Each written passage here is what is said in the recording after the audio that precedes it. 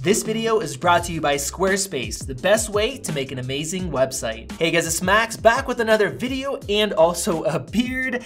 We have this 2020 16-inch MacBook Pro here, just came in and it has the brand new 5600M graphics card. Today we're gonna find out, is it worth spending the extra money for this high-end graphics card for video editing? I have Final Cut open right here, and in this video I'm gonna focus on Final Cut specifically. I know a lot of you guys are waiting for this video, so I want to get some baseline info out to you guys. Some even asked, hey, I bought a 16-inch, I just got one, should I return it while I have the chance so I can get this graphics card? We are going to find out.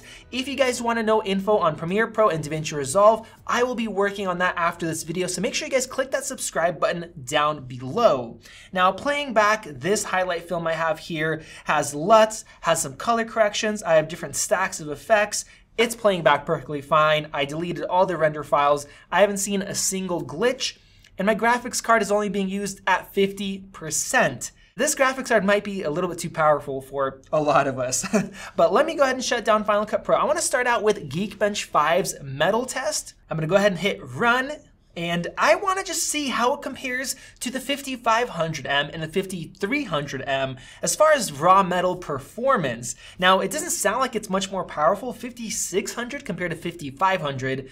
Even the base 53 to 55 sounds like a bigger difference, but there's actually a much bigger difference. As far as actual cores, if you get the base graphics, it has 20 cores, 20 compute units. If you step up and spend the extra money, you get 24 with the 5500M and then a variety of graphics. This one actually jumps up to 40. That is a massive difference in cores.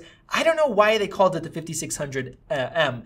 On top of that, this graphics card is pricey, and that is because it uses HBM2 memory that is more than twice as fast as the other options. And we have a score of 43,144.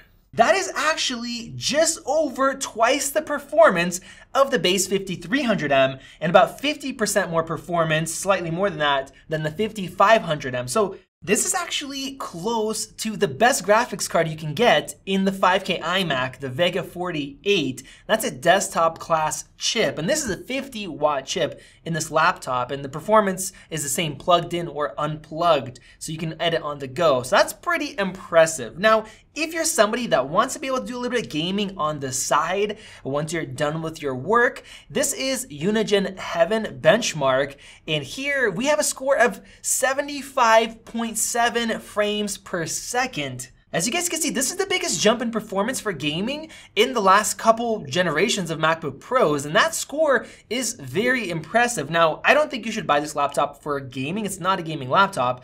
But if you're gonna buy it for other use and game on the side, it's gonna do a great job. In fact, if we compare this to the best 5K iMac and our $5,000 iMac Pro, it actually outperforms it. Instead of 68 FPS or 72, we have 75.7. And even, getting an external GPU with the best AMD gaming card, the 5700X, this actually outperforms that. That's about 70 FPS. Enough with the benchmarks. I'm not going to give you guys any more. Let's go ahead and open up Final Cut Pro. I know many of you guys asked for real world playback. This project opened up right here. About a 6-minute project with a bunch of corrections done, lots of effects, stacked footage, some multicam stuff. And as I showed you guys to start, no issues. I am set to 4K. Better quality right here, not better performance. Everything's unrendered, back rendering off. No issues.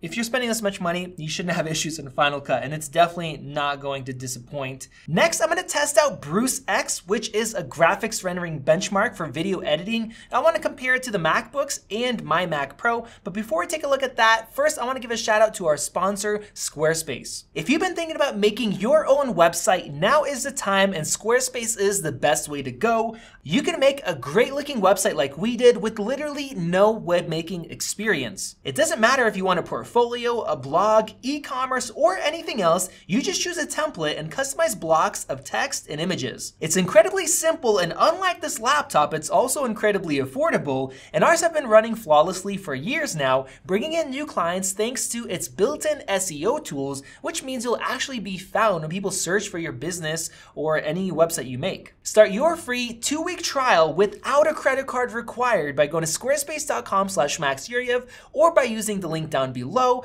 And if you use my coupon code, you will get 10% off your first purchase of a website or a domain. All right, my background rendering is shut off. I'm gonna go ahead and export this, and you can find this project online if you wanna compare it to your system. I'm using ProRes 422 as usual.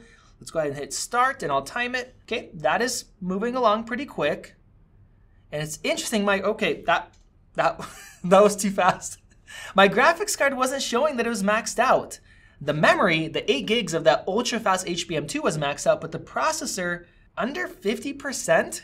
That was actually slightly under 9 seconds. The 5500M takes 13 seconds to do, which is also a really big jump compared to the previous year. My Mac Pro with the $2,800 graphics card, also with HBM2, that takes 6 seconds. So this thing is closer to my Mac Pro than to the 5500M graphics. So as far as graphics rendering, that is quick. All right, so let's take it a step further. Let's take a look at stabilization. I'm actually gonna be stabilizing this 1 minute 4K clip, not 20 seconds anymore, because these systems are just getting way too fast with Final Cut.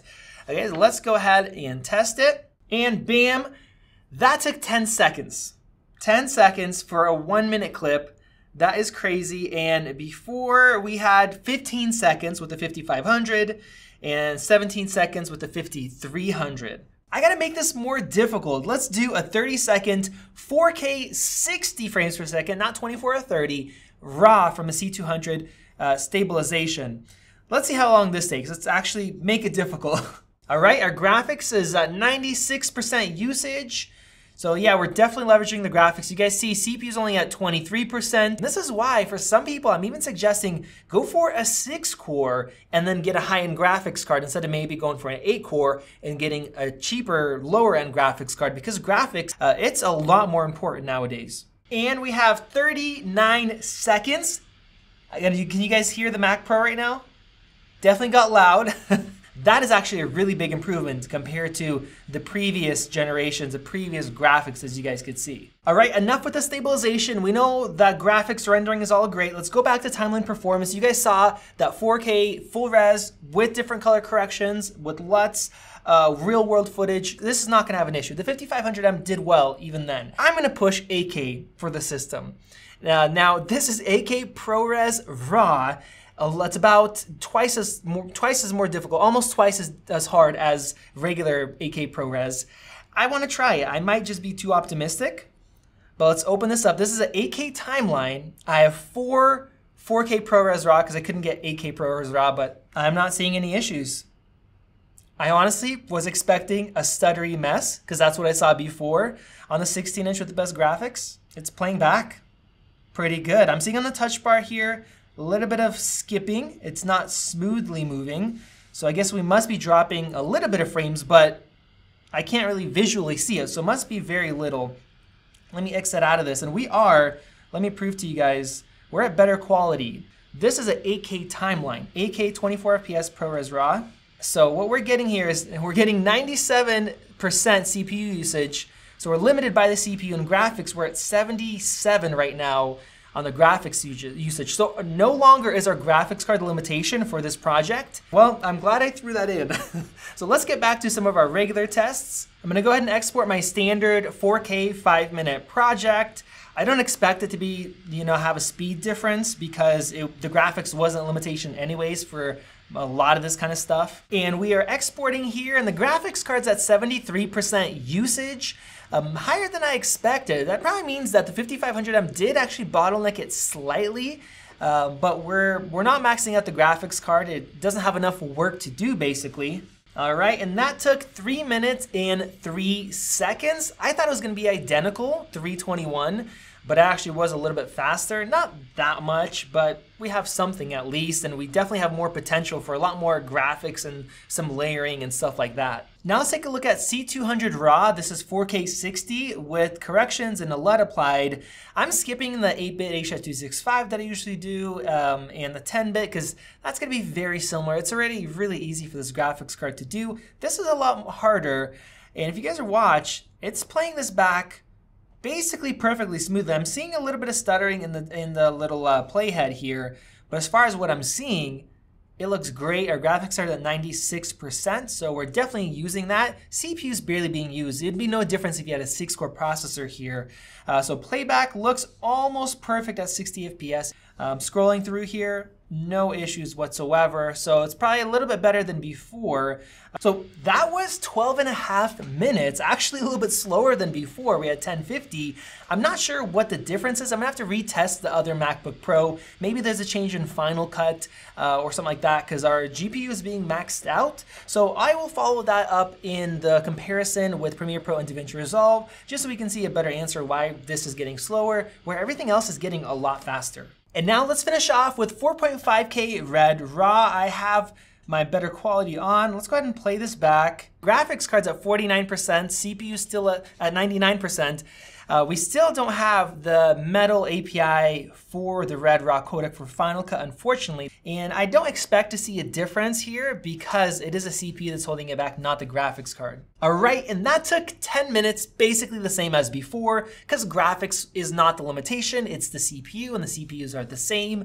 Now, once that Metal API comes out and we're gonna be leveraging all that graphics power, this one's gonna be at least 50% faster than the 5500, but at this point for RED footage, that's not the limitation. So what did we learn overall? Well, unfortunately, this 5600M is a lot faster than I thought.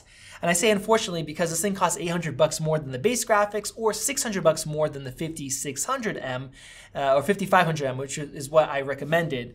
So if you're somebody that needs better graphics performance and when you're editing, you're noticing stuff slow down, I would say download iStat menu. Keep an eye on this processor bar. If you see that your graphics processor is constantly being maxed out and when you're exporting it's being maxed out, that means your graphics card is slowing you down. So if you need the better performance, I would say, yeah, go for it, you can get it. Now, if you're trying to buy new, if you're somebody who does simple 4K editing, especially in Final Cut, you don't really need this high-end graphics card. In many cases, if you're not giving it a lot of effects, color corrections, LUTs, titles, animations, you're gonna be wasting that extra performance. But if you're somebody that is gonna be doing raw footage, you're doing ProRes RAW, you're doing a lot of color corrections, you're stacking titles, you're doing picture-in-picture, all that stuff, then this graphics card really performs quite well, up there with some of the desktop class graphics cards, especially in gaming too. Not that you should buy this for gaming, but it actually does fairly well. So there you guys have it. Make sure you guys click that subscribe button if you want to see the comparison to Premiere Pro and DaVinci Resolve. I'm very excited. It's going to take a lot of time to test that, but I'll be making that video next. Check out Squarespace down below. They are great, very affordable, great web hosting service. Thank you guys for watching. This has been Max, and I will see you in the next video.